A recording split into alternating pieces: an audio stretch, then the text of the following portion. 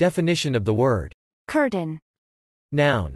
A piece of cloth covering a window, bed, etc. to offer privacy and keep out light. A similar piece of cloth that separates the audience and the stage in a theater. The beginning of a show, the moment the curtain rises. Example.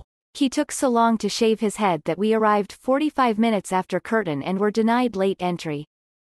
The flat area of wall which connects two bastions or towers, the main area of a fortified wall. Death. That part of a wall of a building which is between two pavilions, towers, etc. A flag, an ensign. Curtain. Curtain.